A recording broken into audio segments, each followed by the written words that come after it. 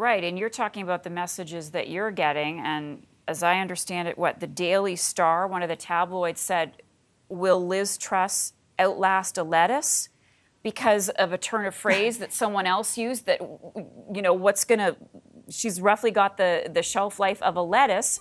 There we have it. It looks like, Danielle, the lettuce outlasted the Prime Minister. It did.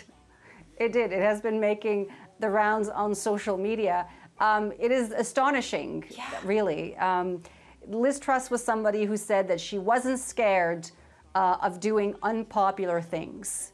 But she did unpopular things, and she's had to pull U-turns. I mean, she is now the shortest-serving prime minister in British history.